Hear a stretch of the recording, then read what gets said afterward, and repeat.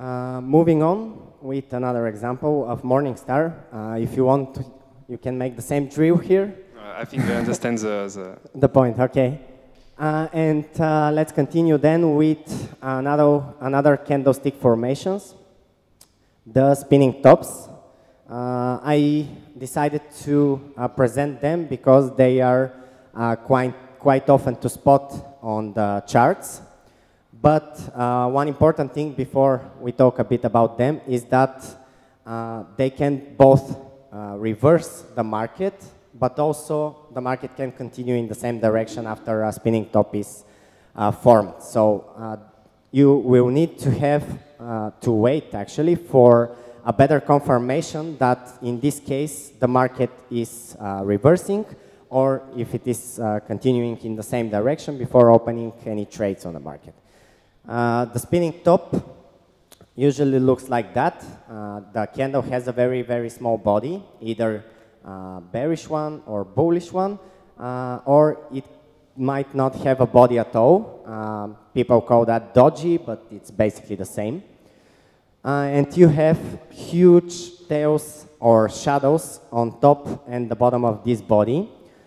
Usually the spinning top represents a huge fight in the market between the bulls and the bears, and it represents that no one is winning. Both the bears try to push the price down, or the bulls try to push it up, but basically if we, for example, have 5 million traders, 2.5 million of them were selling and 2.5 million of them were buying. So here are a few examples. I decided to take out examples where we see a reverse in the movement, and also examples where we see a continuation. So this is, as you can see, we have a reverse here. We are having, although this is not the perfect downwards movement, we are having a downwards movement here. A spinning top forms, and then a huge bullish candle appears, which is a confirmation that the movement has reversed and it is safe to look for buy opportunities on the market. On the next chart, you can see actually two spinning tops, like a few hours apart, and you can see that they haven't changed anything on the market. You can see the price here was falling. There was almost an engulfing, which didn't work, obviously. The sellers managed to push the price down. But on the next candle, the buyers continued to try and reverse the movement on the market, failed to do so, and the price continued further down. In this case here, again, we had, actually, we also have an engulfing on this chart. But also here we had... I see something else, but I will not... You see something else? You see this one? No, no, maybe I'm the only one who see it, I don't know. You can say. Thank you. It doesn't matter, go. Just go.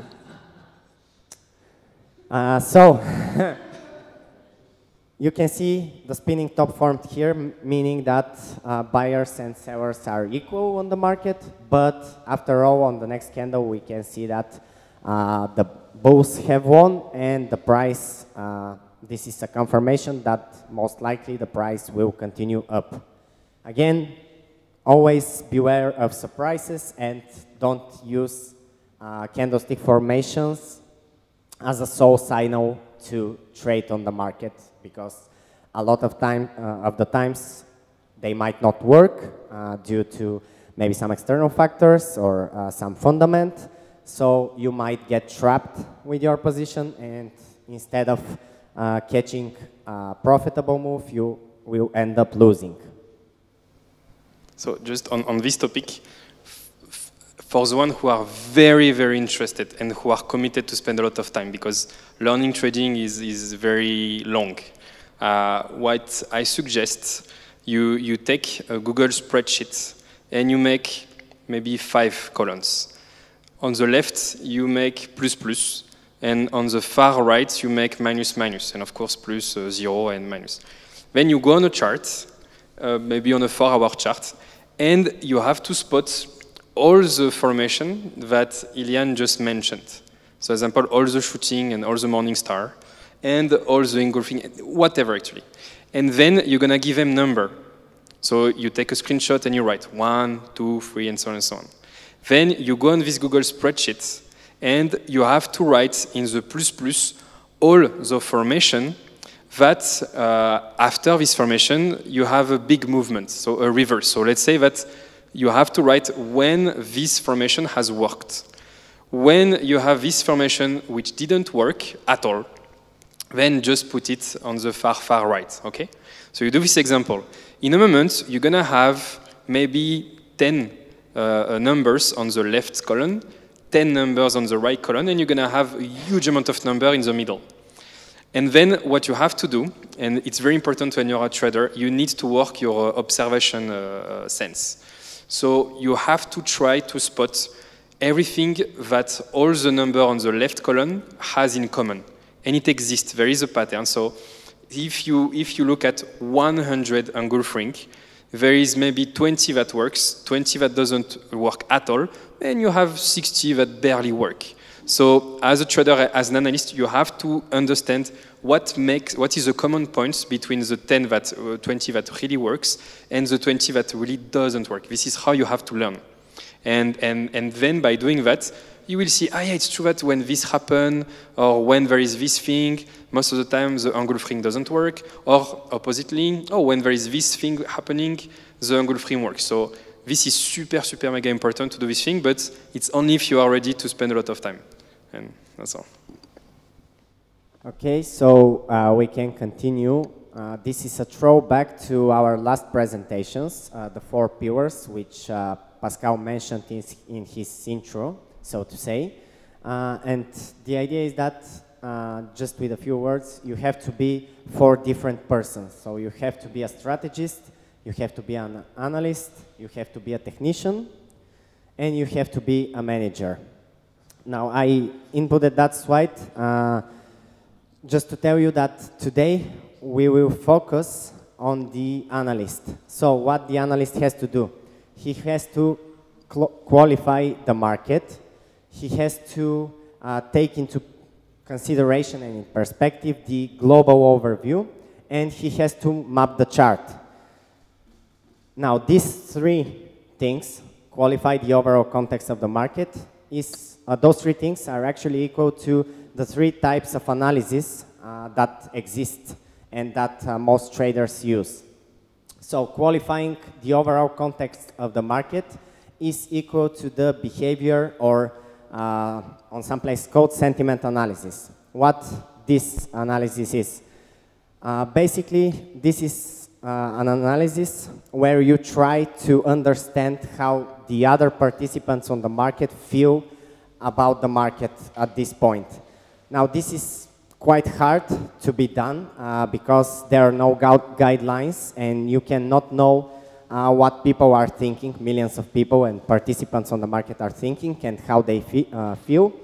But by the end of the presentation and understanding better how price action works, you will be able to do that analysis by looking at the chart and seeing where people felt fear, or where people felt greed, or for example, where they are expecting for something to happen, and how they feel about certain events, economical, political, and so on. So usually the behavior or sentiment analysis is strongly connected to the fundamental analysis, which is defining the global perspective and conditions on the market, actually of the world, and they are represented or visualized on the market. The fundamental analysis includes understanding how the economy works, understanding how politics work, understanding how the central banks work, what are their policies, understanding what reports like, for example, interest rate decisions, or, sorry, I forgot it in English. GDP, or gross domestic product. I apologize, I forgot the English name of it. What that report gives us as an information.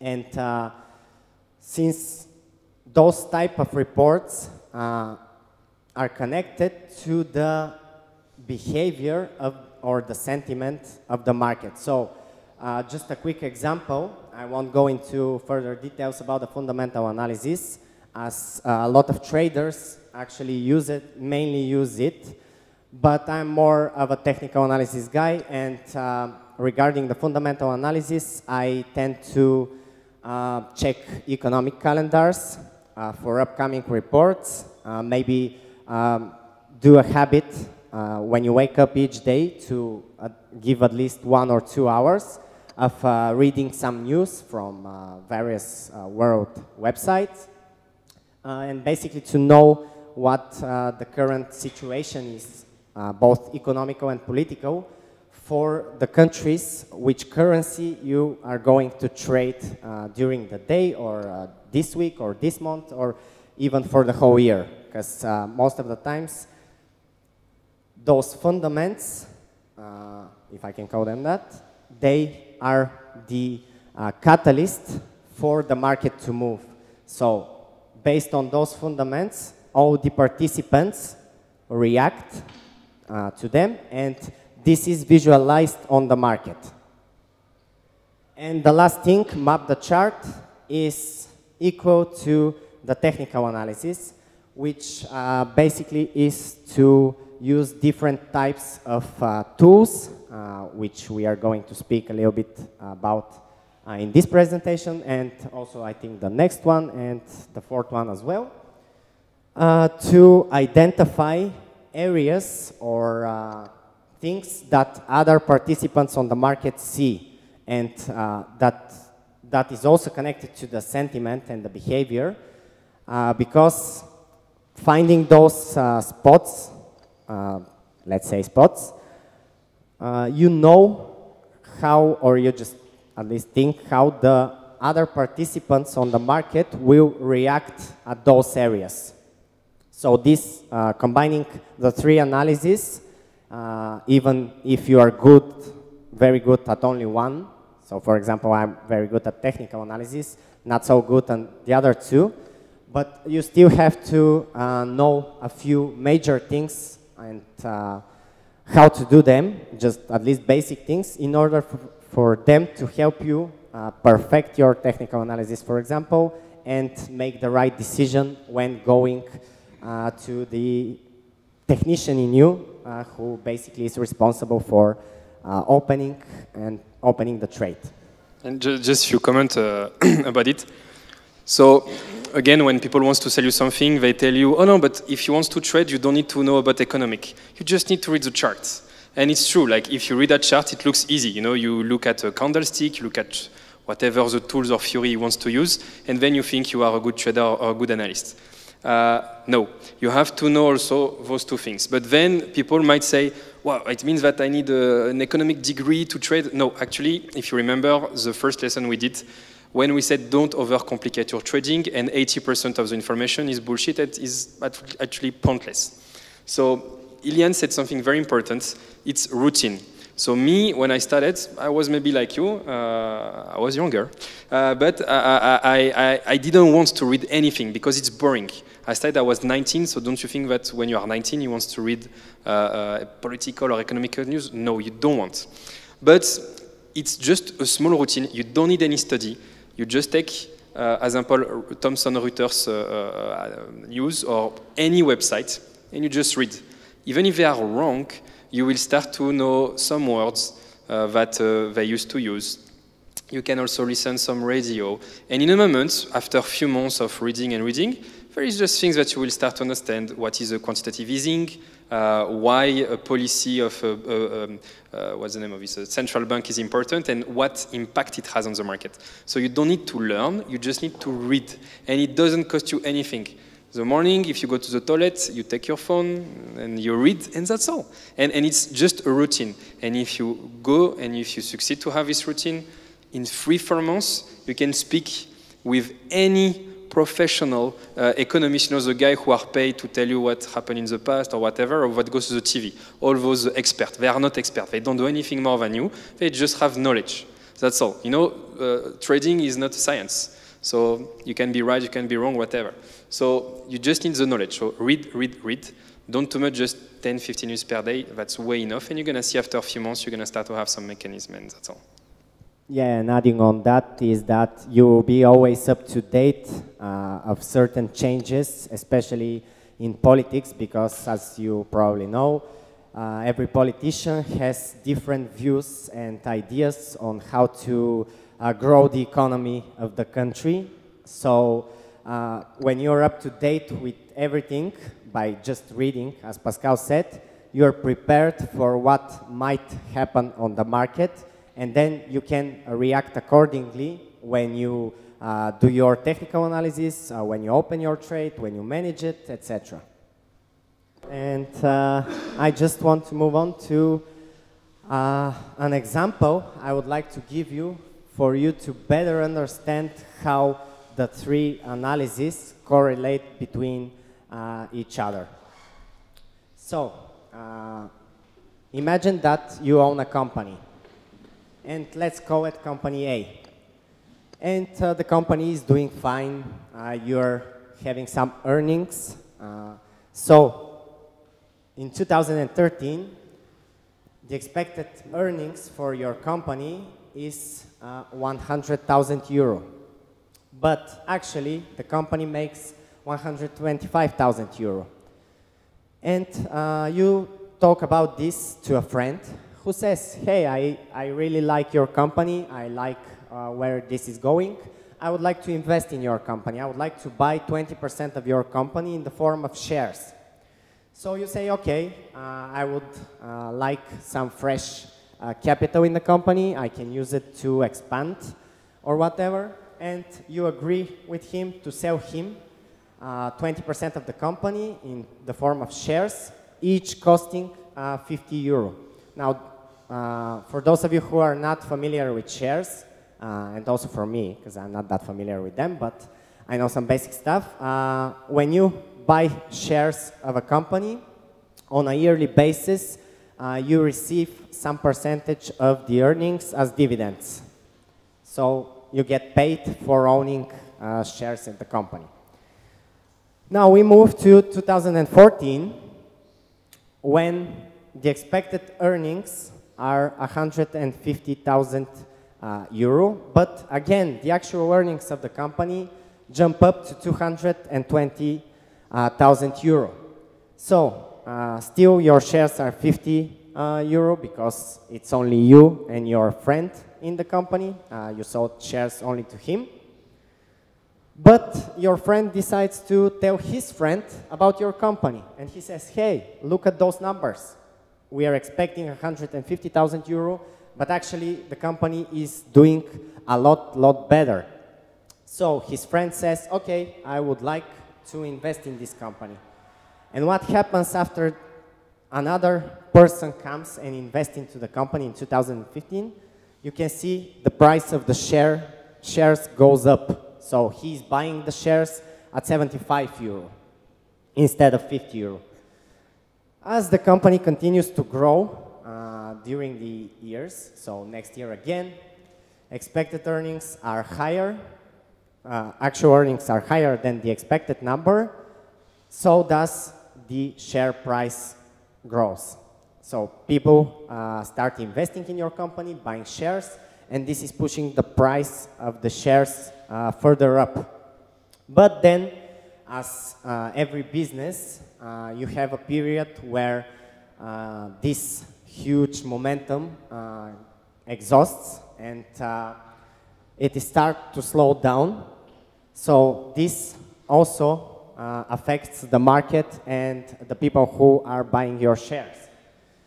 So in 2017, the expected earnings are 315,000 euro, but the actual are less. So the people on the market say to themselves, okay, so I guess this company is starting to have some difficulties in front of them. It's getting hard for them to keep up with the tempo with which they started back in 2013. So maybe it's time for some slower pace, maybe going into that period when everything is declining a bit before a new possible upward trend, let's say it, comes. So people start selling their shares in order to take what they made as profits from those shares, and also the dividends are getting lower. And if this continues, this momentum, so the expected earnings are higher than the actual, the shares will keep dropping because people will keep selling. So on this example, you have an example of all three analyses. You have the fundament. So the fundament is this. It's sort of like a report. So as I said, for example, if we have a report for the gross domestic product or interest rate, it affects the market. People take it into consideration. In this case, again, those earnings, expected and actual, people take that into consideration and they decide that the company is slowing down, so they start selling their shares. This is the behavior or sentiment analysis.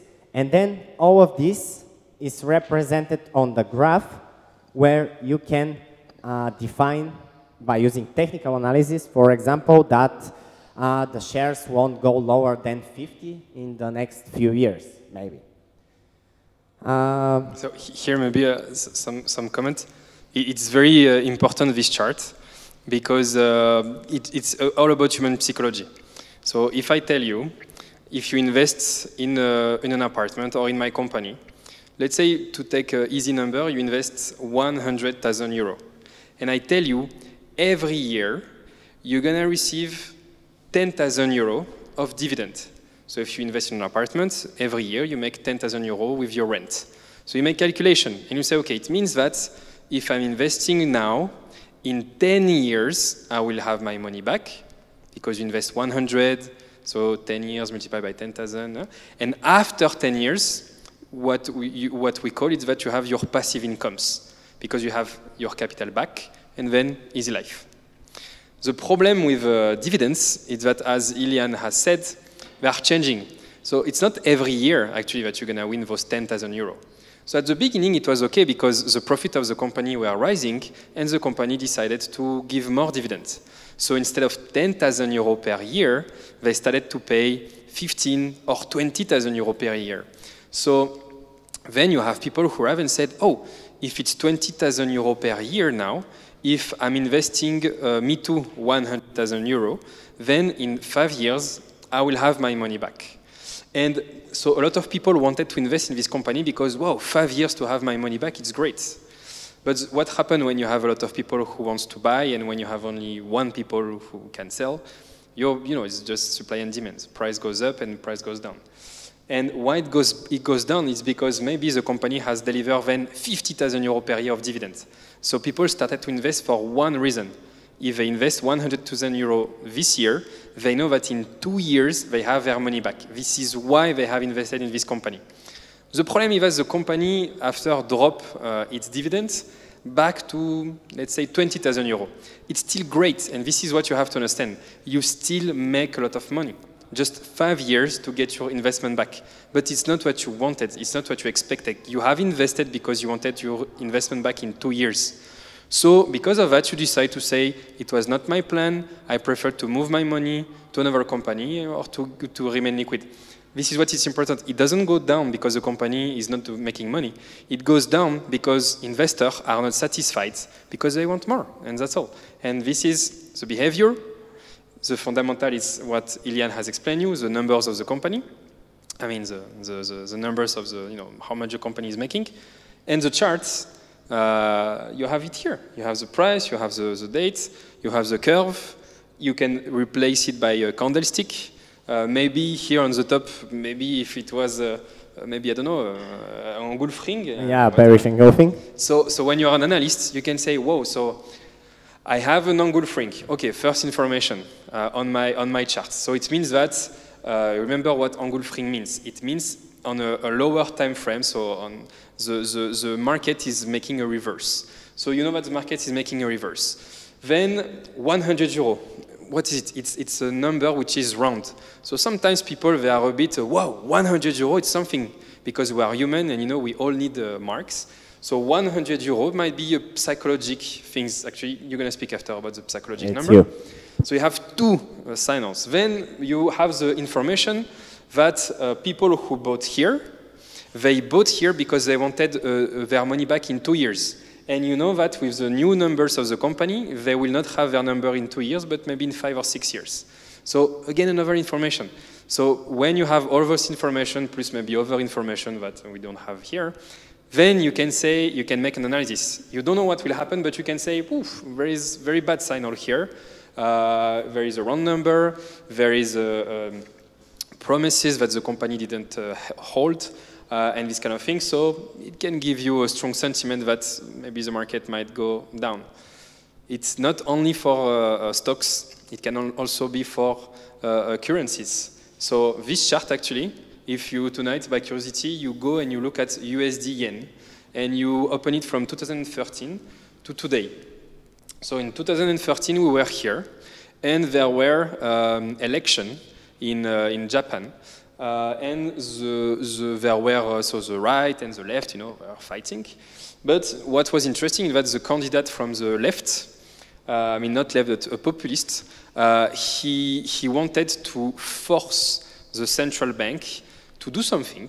I can't tell you why because I will lose you, but to do something to make the yen, Japanese yen, going lower and lower and lower because it's better for the Japan to have a very low Japanese yen. It's better for their importation. So this candidate, as a populist, you know what is a populist? It's when you tell to people what they want to hear to be elected. But he won, of course. And what was interesting is that the election was here, but there were a lot of surveys. So people were asking to the Japanese, okay, who you think will win? And they all say, oh, it's this guy. His name is Abe. I don't know actually how it's pronounced. And because he was leading the survey, speculator, so investor, they anticipated that this guy, if he becomes the prime minister of Japan, he will force the central bank to adopt a new policy. So we know that mechanically the Japanese yen will go down, and so USD will go up, and so USD yen will go up. So in 2013, there were a big movement because people expected that this guy will be elected. He has been elected here. So no surprise, because people expected it, but the market kept going up by hoping that the policy of Abe will work. 2015, 16, I think. Yeah, I think it was 16. 16, yeah. I'm not sure. End of 2016, we are here. The Japanese yen against the dollar is not moving a lot because what we notice is that the policies or the promises of this politician, surprise, didn't work. So the market started to doubt about his policy and say, oh, again, fake promises. And there was an information that arrived, it was in October, which says, fuck, Japan is into recession. So, it's when you make less money than you are spending. I mean, your people spend less than what you are making. And so there were some questions like, okay, now what we do? Do we keep doing this policy or do we just step back? And finally, they decided to step back and to change a bit their policy. What happened right after? We were in February 2017 or 16? 17. No, okay, it doesn't matter. It was in February. I'm not sure about the year. Okay, when Trump has been elected? 2 years ago. Really? Wow. So it was in 2016, February 2016. Finally, we understand that the policy of this guy is just bullshit. So expectation, this is expectation, are way lower than the actual results.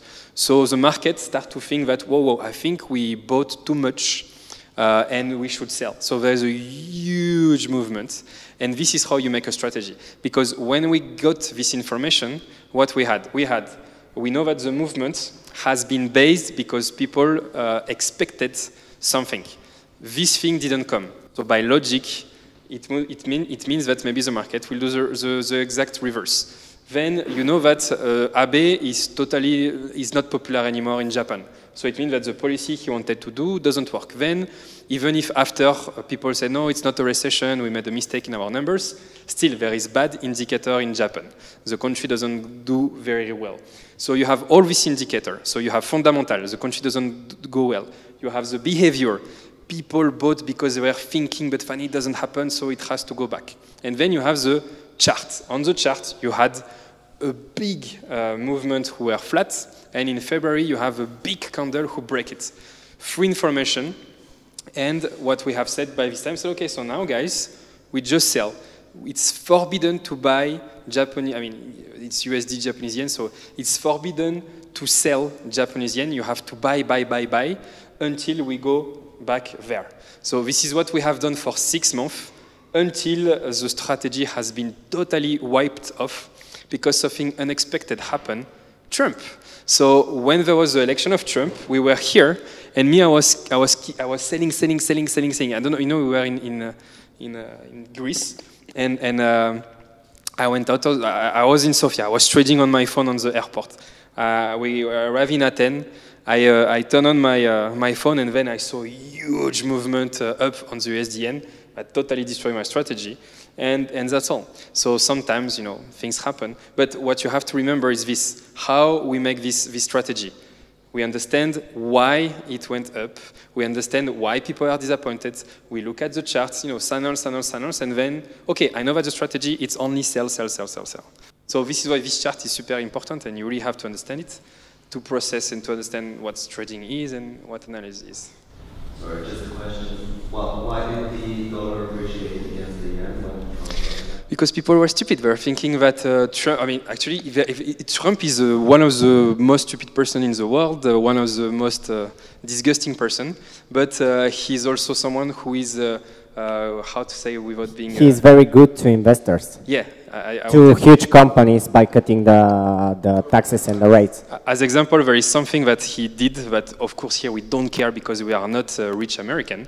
But until now, it was very complicated for very rich American to put back their money from the Cayman Islands and to the Seychelles back to America. He put a law that now it's okay.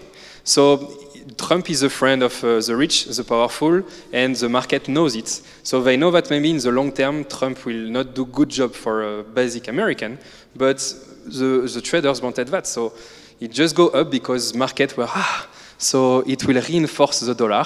There will be a new war. So if there is a war, the dollar is always going up. If the dollar is going up, just attack a random oriental country, and then it goes up, and it's how it works. So that's all.